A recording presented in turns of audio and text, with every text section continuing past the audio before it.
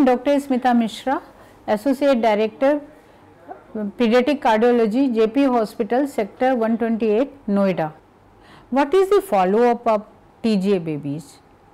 After surgery, the follow-up period remains same, 1 month, 3 months, 6 months, 1 year. They have to be, especially they should go for the echocardiography, so that the growth of the pulmonary artery and the aorta can be seen properly, because there is a chance, a rare chance, but there is a chance that they may develop some kind of narrowing of the aorta or the pulmonary artery.